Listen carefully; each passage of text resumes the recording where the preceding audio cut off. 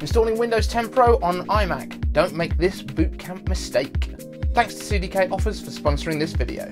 BOOTCAMP is a piece of software from Apple that allows Intel-based Macs to split their internal drive to dual boot to Windows. It's famously simple to use and automatically installs all of the drivers that you need for your Mac. So, why have I always struggled? I had to find out. For the latest Apple news, rumors, and leaks, every weekday at 12 UTC, join us in the iCave.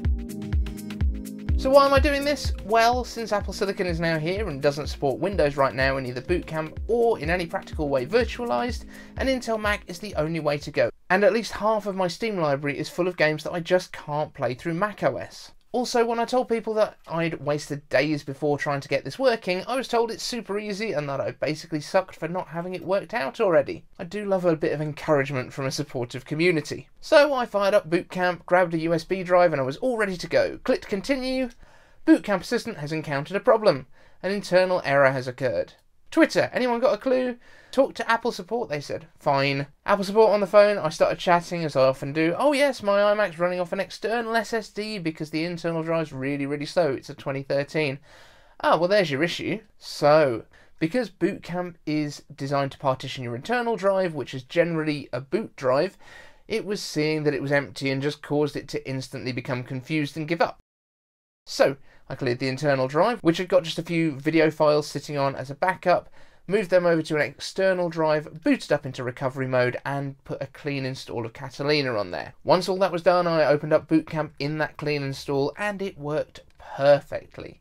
Now it all makes sense. So I downloaded Windows 10 directly from the Microsoft website and headed over to cdkoffers.com to grab my Windows 10 Pro key. If you're going to do this, you might as well do it right, that's what I say. And thanks to CDK Offers for sponsoring this video. Unlike with BOOTCAMP in the first place, this was a super easy process. I paid easily and securely through PayPal and we're good to go. So back over to BOOTCAMP, which has been doing its work in the background, turning the Windows 10 ISO into a bootable on the USB drive along with the assistant files that I needed to get everything going, as well as partitioning that internal drive that I hadn't been using with a 300GB NTFS partition to install it on.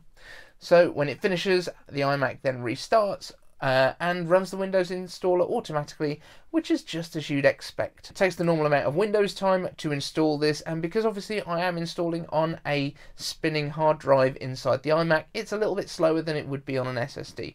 But after entering my Windows 10 Pro key, we're all set up with a working installation of Windows that is just a simple restart away. Just hold Option when booting and you'll get the boot option screen where you can choose which OS to boot into from here on out. So there it is guys, a fully working Intel iMac running Windows as an option that I can play all of my old Windows games on at full performance with a nice dose of nostalgia for my childhood. Thanks to cdkoffers.com for making this video possible. I'm off to go and play some Command & Conquer at this point. Please check out the link to their site in the description. And of course, if you want all the latest Apple news, leaks and rumours each and every weekday at 12 UTC, don't forget to like this video, subscribe and ring my bell. If you do all of that to join my notification squad, leave me a comment down below with notification squad as a hashtag so that I can give you a shout out in the next video. And also please let me know what you will be using Windows for on your Mac. You're going to be doing a bit of gaming, a bit of office work, some old software that you haven't been able to use since you moved over to Mac. I'd love to know. Please let me know in the comments.